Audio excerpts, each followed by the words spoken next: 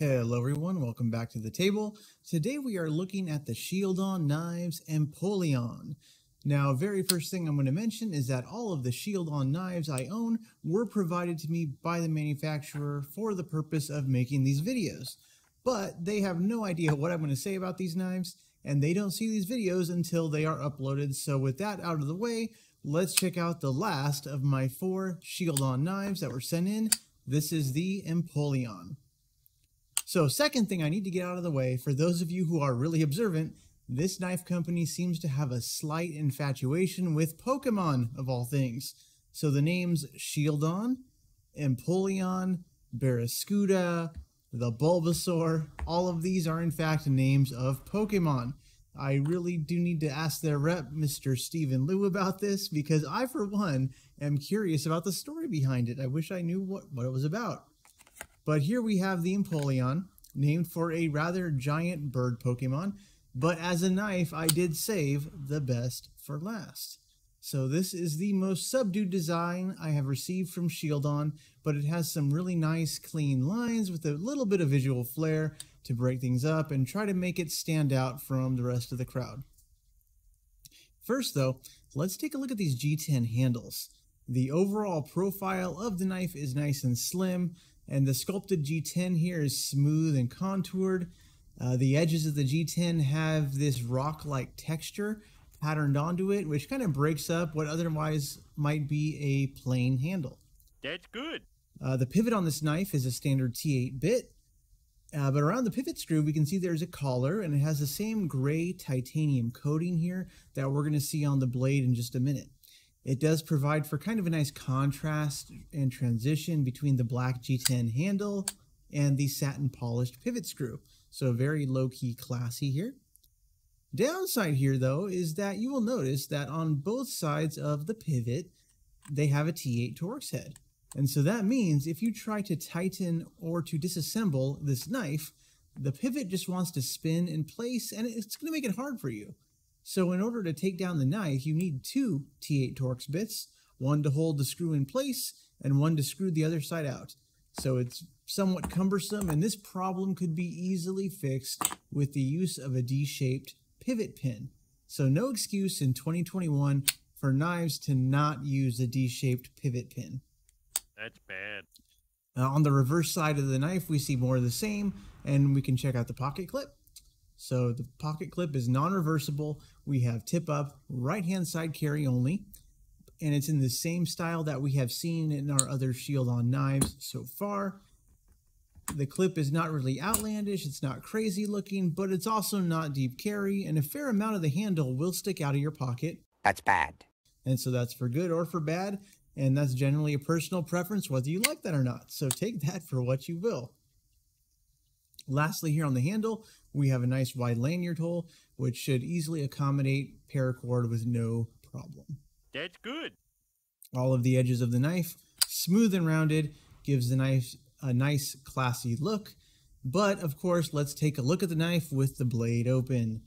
This is a standard flipper with the blade running on bearings, so it has a very smooth operation. The detent is just right, so the opening action is super crisp, and I have had zero issues with the blade failing to deploy. On the flipper tab itself, we have a little bit of jimping on it, but the action here is good enough. I don't even think the jimping is really needed. So once you get past that detent, the blade just flies open effortlessly. And looking at the blade itself, we have a D2 blade, 3.5 inches long. It has a nice slim profile, and the overall thin profile of the knife reminds me of many of the Quaken-esque style knives, I guess you could call them, that have been popular in the last couple of years. So the blade also has this gray titanium nitride coating, and on the show side of the blade here, we can of course see the Shieldon logo, and right next to that we see the blade steel is marked as D2 steel. On the reverse side of the blade, we have the model name, the Empoleon, and right underneath that, the Shieldon knife designer, who goes by the name of Django. And also very small, but near the handle, we can see the item number of this knife. And on this one, it looks kind of obscured a little bit worn away. But that is also there on the blade.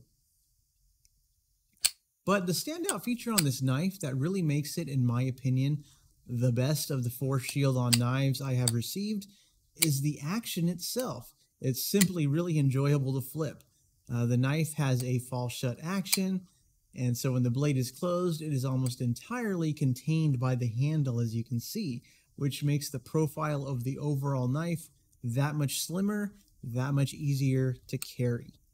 So while the knife is closed, let's take a look at the centering on the blade. And as I've noticed, knives that run on bearings typically have pretty good centering, and that is the case with the Empoleon as well. And this is a liner lock, and you can also see the lockup on the blade, so everything looks good there.